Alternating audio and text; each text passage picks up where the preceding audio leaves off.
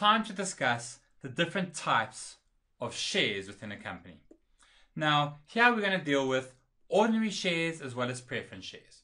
And there's a whole bunch of variations on preference shares. There could be cumulative preference shares, participating preference shares, convertible preference shares, redeemable preference shares, or a combination of those. So I could have a cumulative, participating, convertible pref.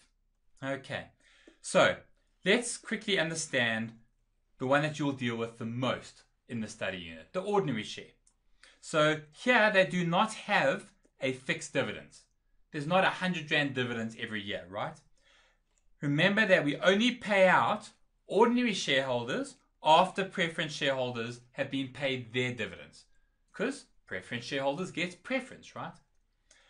Dividends, sometimes we still call them distributions, are paid out of available profits. They are recommended by their directors and approved by shareholders. There are no limits to this, but there are some restrictions in terms of regulations. Most importantly, you cannot pay a dividend that will result in the company not being solvent, i.e. assets exceeding liabilities, and liquid, i.e. the company must still have the ability to pay its debts and its bills in an ordinary course of business as they become due, even after the dividends are paid. That's by law put in there so that you cannot just strip the business bare and leave no money left behind to pay creditors. This actually comes from our conceptual framework, and there's a concept called the capital maintenance concept. The equity of the business, right? The share capital cannot be used to pay the dividends. Profits that have been accumulated must be used to pay dividends to shareholders. Then we have the preference share and preference dividends. So normal preference dividends bear a fixed percentage. So I'll have a 10% preference dividend share. For example, XYZ issues 100 15,000 Rand preference shares that bear a dividend at 10% per annum. So the issued preference share capital, the equity in the statement of financial position, will be 100 shares times 15,000 Rand, 1.5 million.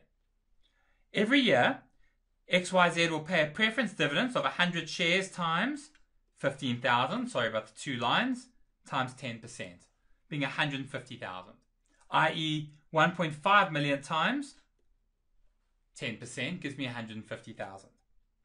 So these preference dividends must be paid before we're allowed to pay any dividends to the ordinary shareholders. There's a little tweak in this. There could be cumulative preference shares, which basically say that any preference dividends that are not paid annually will accumulate, and the company is obliged to make payments or make good any previously outstanding preference dividends before paying any ordinary dividends. So normal pref shares are just in that year, first pay preference share dividends. Then you can pay ordinary shareholders some dividends. But assume there's not enough money or no profits that you can't even pay pref shares. Well, it's almost like there's a reset button for the next year, right? That's normal pref shares. But if they are cumulative, then I would have to, in the next year, I'd have to first make sure the next year and the previous year's preference dividends are caught up before I can pay any ordinary shareholders the dividends. Then we have our next iteration of this, the redeemable preference share. Redeemable preference share, this means that the company may have the choice or it may be required to buy the preference shares back, i.e. redeem them. The choice of the redemption may be with the company itself or the holders, the buyers of them. This will be depending on the individual pref share agreements. Note later on, we're going to have issues about this redeemable preference share, possibly not being equity but a liability, but for now, assume preference shares are equity in this module. Participating preference shares will not be tested in FAC 1601, but here you'll get a fixed percentage dividends, usually much lower than a normal preference share, but then you will also share in some of the upside and you will participate in a big chunk of the ordinary dividends. So it's a bit of a riskier kind of investment if you invest in participating prefs, but with higher risk, there's usually a higher return. Last up, there's convertible preference shares, And these are preference shares that may be convertible at a future stage to ordinary shares. Okay? And last up, there may be a combination of any of these above. Any of these may be combined.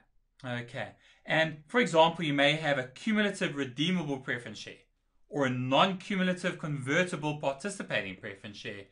All of those will be laid out with a specific set of terms in the agreement. For you, you have ordinary shares and preference shares. Okay? Look out for any other funny wording, but most of the work you'll do is going to be in ordinary shares. I don't want you to get bogged down too deep in this detail. It's there to set you up for second year mainly. Thank you.